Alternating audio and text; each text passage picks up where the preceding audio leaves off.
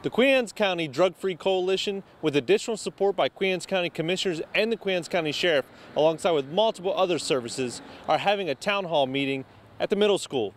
I had a chance to visit the Drug-Free Coalition during their most recent meeting and speak with Commissioner Jim Moran about the event. And as you know, there's no stronger voice in any organization than a volunteer. And these are all volunteers, and they're out here because they care. And to me, that speaks volumes. I happen to be the liaison from the commissioner's office. So we're going to have on Thursday night, the 12th, we're going to have Lance Richardson with the state's attorney, the sheriff's office. We're going to have Tim McDonald from the former Centerville barracks commander who's going to be here. He's going to be talking about an incident that happened to him personally when it comes to heroin. We're also going to be talking to Assistant Chief Scott Wheatley, Joe Grabus of the Juvenile Services, Timothy Dove with the local addictions authority, and Mary Bourbon, a nurse practitioner. Those people will be speaking, but we will also have 30 different vendors here set up, from everything from counseling to addiction to grief. And you know, one of the bigger things that we're going to have a couple parents who have lost loved ones speaking about what happened in their lives. And one of them even has a sister that's going to talk.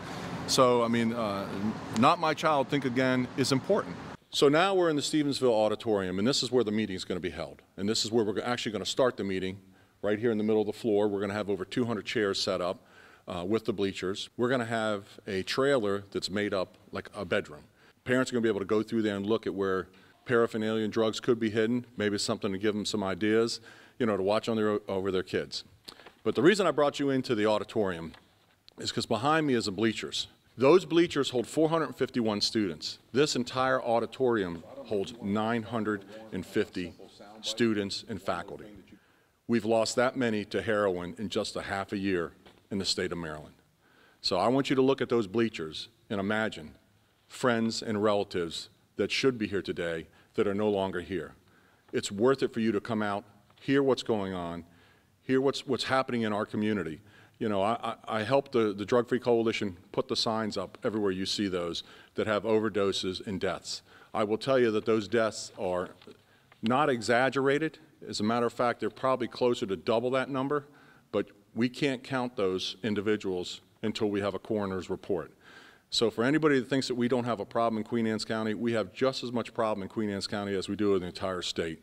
So as I sit in this empty auditorium, I sure wish it was full of those 1,000+ people that have already perished. So join us at the Stevensville Middle School. The doors are going to open up at 6. The program begins at 7. And just because you think it's not my child, maybe it's time to think again.